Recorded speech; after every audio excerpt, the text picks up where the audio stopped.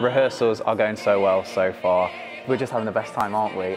It's so nice to be able to not only do a Rodgers and Hammerstein, but to feel like you're kind of originating it in some way. Obviously it's been done on Broadway, but we're the first people to do it in Europe. It's such a laugh.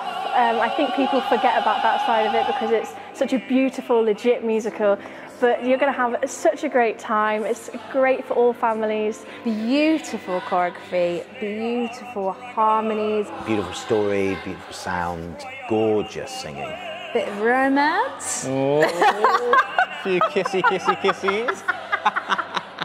The dynamic within the family is really interesting because I think there's definitely a hierarchy on how nasty and mean everybody is. Gabrielle is definitely at the bottom. Of course, Cinderella is a story that everyone knows and loves, and they have their own special place, whether it be the Disney version, the Whitney and Brandy version that this is based around, or any other version of Cinderella. But the key part for me in this one is it concentrates more on the strength of Cinderella as opposed to her being saved. We're so excited about the projections that we have.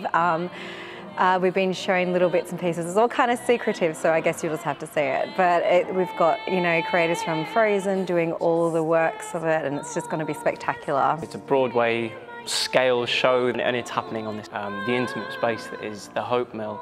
And I think it just is going to summon much more nuance. It's going to be much more full of heart because everyone's going to be right there in front of us.